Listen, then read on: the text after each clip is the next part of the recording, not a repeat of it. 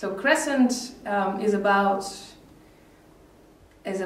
arguments with your loved one, and it's about, have we been fighting so much that we've destroyed why we are even together.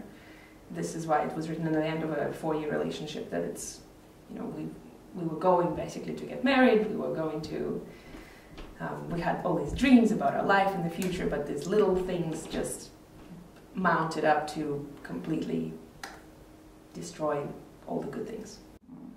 And as I understand it, there's like a line from that song that's become really popular in the band. It's like,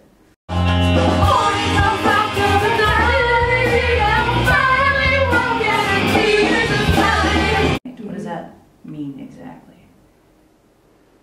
Well, sometimes after a fight, which usually happens late in the evening, there is a ray of sunshine when you wake up and try to learn. So it's not about makeup sex? No. Oh. Okay. No, it's not. He didn't believe in makeups. If he did, our relationship would have not been ruined, I think, actually. This whole time I thought that was a double entendre.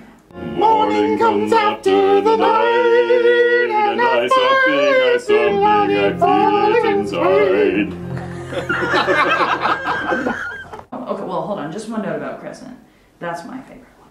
I like it. Cool, thank you. Yeah. But there is, the end of the chorus line is, I'm ready and willing to fight as long as you're on my side. As in, I want to fight for us, but I don't want to fight with you anymore. Has he heard the song? Yes.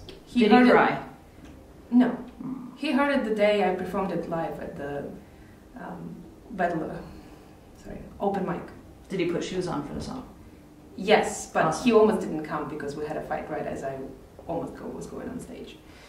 Morning comes after the night, and I'm finally walking in shoes that are tight.